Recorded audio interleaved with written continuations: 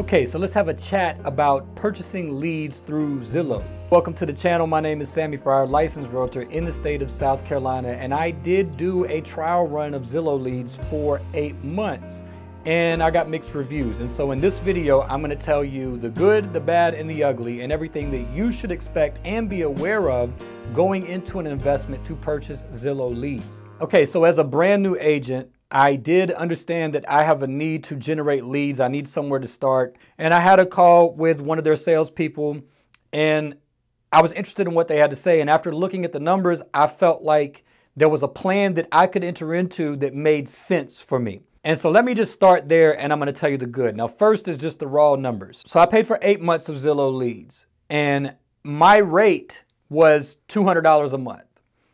And in that $200 a month, 8-month period, totaling $1,600, I brought in a total of $12,375 before my commission split. 3 deals that came through Zillow leads. And so as far as my ROI goes, my return on investment, then for $1,600 over an 8-month period, I fared pretty well. Even after my commission split, I'm in the green, so I did well. So that's a positive. And another positive I will say is that if you've already looked at this program and you're considering it, or if you are about to go look at it, then you have seen or you will see that they have an estimate of the leads that they're going to be able to generate for you monthly based on the price point and market that you're entering into. So my return on investment was positive, and Zillow did deliver on those estimated leads. And so another thing about those leads that I would say is positive is that these leads come directly to your phone, and you know that they are house shopping because they're on Zillow. So you already know that these leads are people that are looking or that have some kind of interest in purchasing a home or land. And so the last positive that I can say about the Zillow leads is that if you can't afford it, and that's an innuendo into where we're about to go on the negative sides, then you can actually secure a large chunk of the buyer leads in your market. And if you can afford it, then you can actually use this tool or use this program to secure those buyer leads, or that large chunk of incoming buyer inquiries, therefore leads, and obviously hopefully close deals in the top market segments in your area. All right. Now that's a great segue to the negatives. So just to recap, my ROI was pretty good. I mean, I returned on my investment. So for $1,600 before commission split, I had over $12,000. They delivered on the leads. The estimate of leads that I was told I would receive, I received. I can say that. And at the price point that I could afford, I was able to dominate, completely buy out an entire zip code. And so that was also a big factor in yielding those results for me. Now, there's all kinds of nuance to the things that I just said that are negative. So let's dive into some of the little fine print that comes along with everything that I just said, because this is the stuff that you really need to know and understand. So the first thing is the obvious one that you're going to hear about if you look at multiple videos or you already have on this subject. These leads are actually extremely expensive. And so if you are a new agent, most likely you are trying to get established and generate traffic and generate revenue. And so you don't already have a giant pile of money sitting somewhere. You're not already bringing in a ton of money. You're not already doing a whole lot of sales volume. That's why you're trying to purchase leads from Zillow. And that means that you have a limited income. Your budget is going to be tight as far as what you can invest. In my area, the top zip codes that I serve were either A, already all bought out and I didn't have access, period. But even if I did, to buy out the largest share of the voice would have been ridiculously expensive and completely out of my budget by a long shot. And we're talking about thousands of dollars a month. Thousands of dollars a month. So there's no way that if I could afford that, I wouldn't need the leads to begin with, honestly. And so what I had to do was I had to find a peripheral market. And I found one that still has activity, but with the city limits in that neighboring county, but the particular city that I bought out is 34,000 people less than my market. And my market's only a market of 40,000 people within the city limits. So you can imagine how small this town was or is. And I bought it out completely because there wasn't a lot invested there. Well, there's a reason for that. Median prices are extremely low, and there's all kind of things that I could say that come along with that. But I'll just say that I was able for $200 a month to actually buy out the largest share of the voice in that area. And that worked out for me in terms of my return on investment.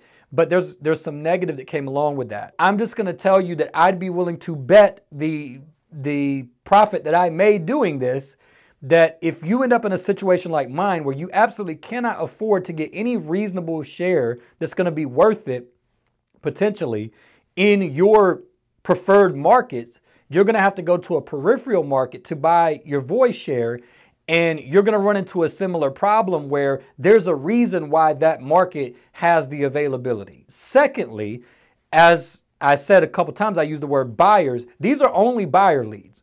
And so us realtors want to find listings. That's really what we want, is to sign listing agreements and list homes on the market. Not that we don't want to represent buyers also, because we do, and we want to do it well, but we want to secure listings. That's a big part of what we're doing. And that's really where we're going to expand our portfolio, as we can start listing homes, and particularly luxury homes.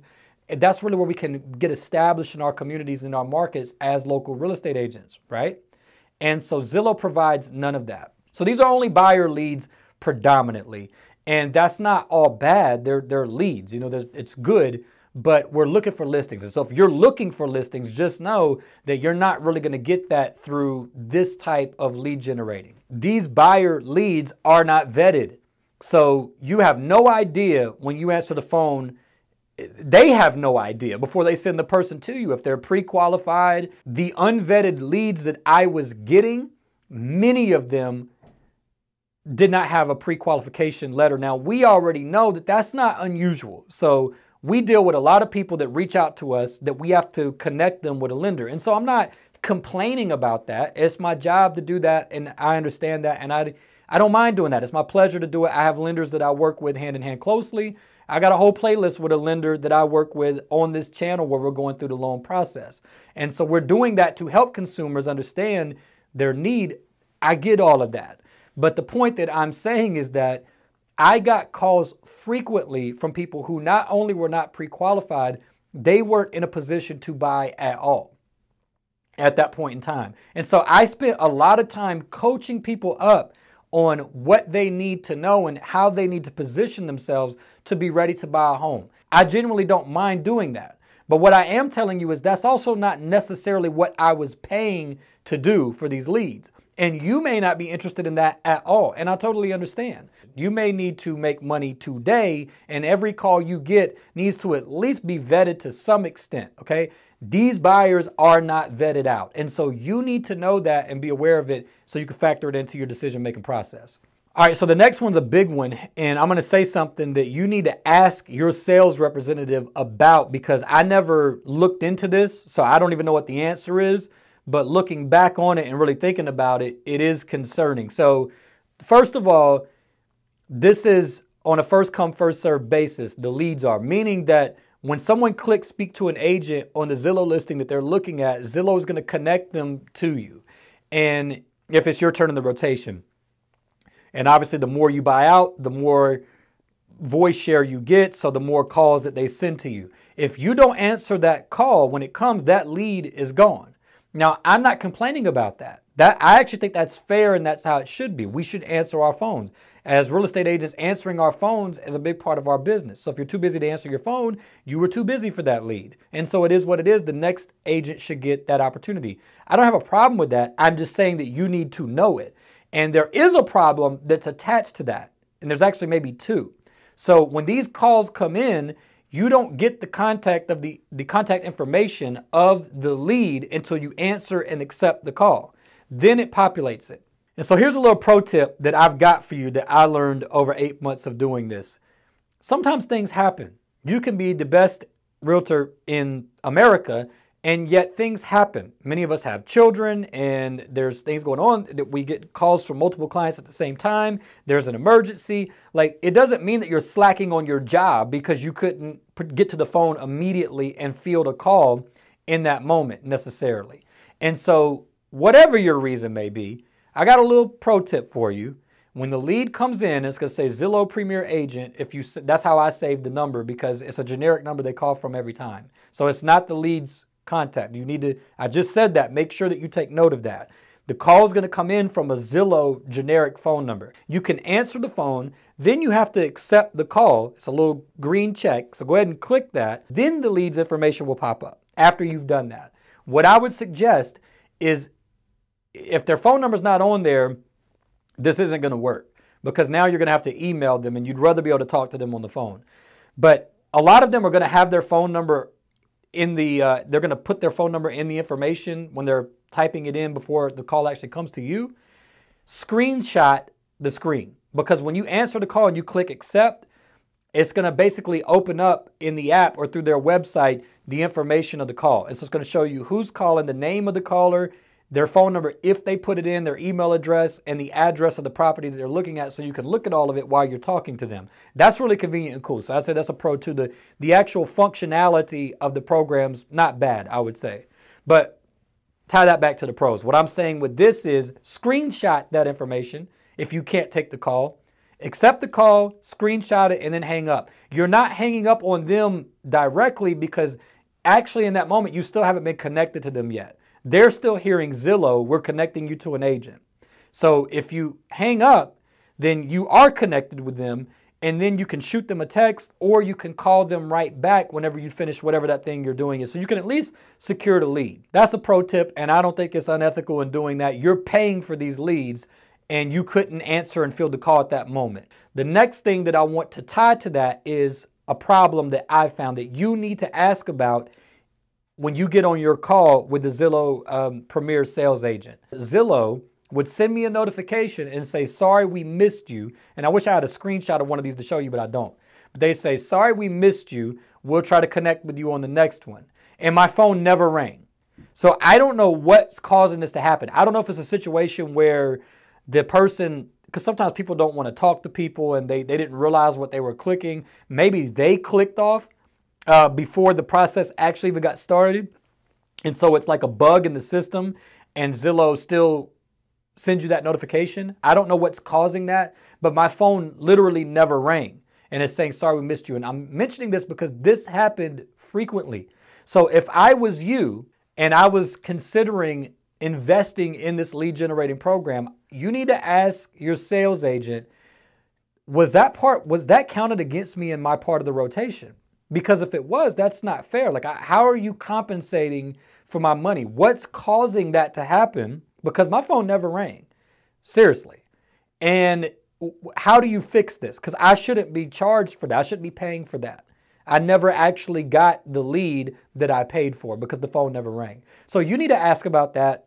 I'm saying it multiple times because I want you to do that, because you need to. Because if it was me, I would have wanted somebody to have told me about this so I could have asked, because this is maybe 20 to 30 calls that this happened with. Who knows how much money that could have potentially been, right? And so that's my experience over an 8-month trial run, the good, the bad, and the ugly. And I am no longer paying for these leads through Zillow. I'm no longer doing it. Now, the good thing too, I guess, would be another pro, is it's month to month. So you can change your investment. If there's opportunity to increase it, you can increase. You can change zip codes. You can pull out completely. There's no contract. So I guess that's a positive too. And so for you, can I see benefit in doing it and taking that route? Yes, but you need to understand what you're getting into, how it works, a couple of tips that I've given you that you can kind of finesse and move around some of the pitfalls with their program. And hopefully all that will work out for you, and whatever avenue you choose, hopefully you have much success in your career. I want to do this video to be a blessing and to be helpful to you guys. So hopefully it was. And if you thought that it was and you found this information helpful, please give the video a like, because it helps us out, as you know, and to position us to continue putting out content like this. Also, if you want to stay up to date with things that we're doing on this channel for the future, for real estate in South Carolina and beyond, such as this video would be, then subscribe to the channel, turn on the notifications, all of that stuff. And in the meantime, I do wish y'all well. Y'all take care, and we'll see you on the next one.